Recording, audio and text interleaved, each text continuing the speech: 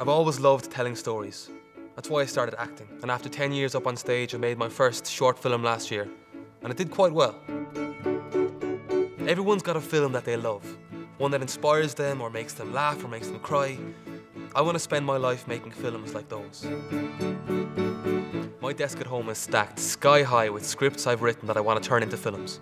But making a movie takes money. Cast, crew, equipment. Action! So I've had to stick to smaller, shorter projects for the time being. Winning Dream Job would allow me to make this my full-time career. To buy my own equipment, to improve my skills, and ultimately, to shoot my first feature-length film. So please vote for me, Mark Griffin, and let me share my stories with you.